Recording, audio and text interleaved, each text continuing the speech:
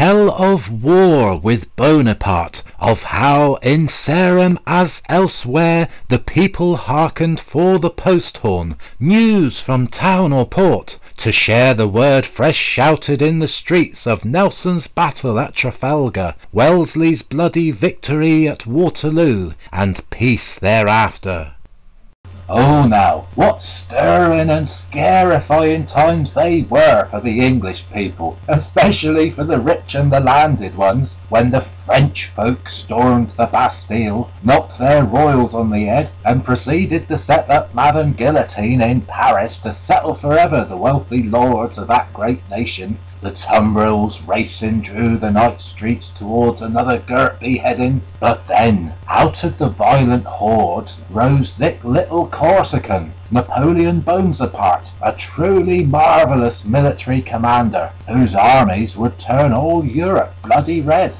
The war of Napoleon had been going on for some years already, when there come a critical moment. Bonaparte were making ready to invade England, and all that stood atween the combined French and Spanish fleets that would make it possible were the British Navy. Girt Admiral Nelson had been trailing his fleet of warship that of the enemy for some time, and we at home all knew that sometime soon there must come the girt battle. All we could do was sit and wait and pray.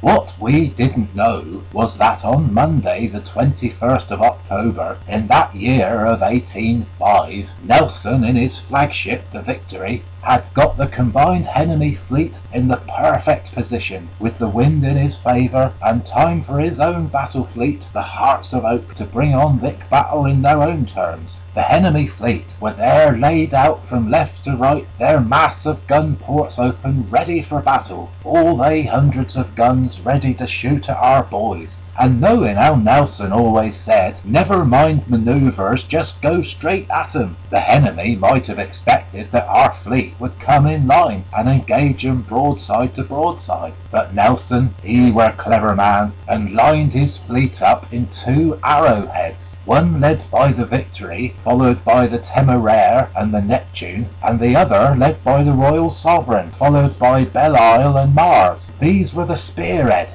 and had to approach the enemy line, taking all their fire without being able to fire back, making a terrible carnage of the ships, before they then got among the French and Spanish and could really let loose. My, 'tis impossible for you and I to picture the terrible noise, the screams of men cut up by splinters of wood, destroyed by hurtling balls, the clouds of smoke flashing with fire, the constant explosions, the small arms fire from the tops, and it went on grimly for hours and hours, blood flowing from the scuppers of many a bay ship, until the pendulum clearly swung to a French and Spanish defeat, ship after ship striking their colours. From this calamitous, triumphant fleet engagement, the British dispatched a little schooner, a tiny gazelle of a ship, like a wee powder boy running between the great guns to supply the gun decks, to take the dispatches back to England, telling of the triumphant outcome of the great Battle of Trafalgar and the death of Vice Admiral Lord Nelson. H.M. schooner Pickle, under Lieutenant John Lapenotiere, left the scene of battle and made for the Channel, while the surviving ships licked their wounds and fought for their very lives in a terrible storm through the Bay of Biscay. Lapenotiere landed at Falmouth a fortnight later and set out express by post-chaise for London, an exhausting journey of 37 hours, changing horses every 15 or 20 miles. There were 21 changes of horse, and at every point of the journey people would hear the ringing of the thundering horses entering the place. Windows would go up, people emerged to hear the news, and church bells would be rung as they went on up the road. A great victory, do you hear? A great victory!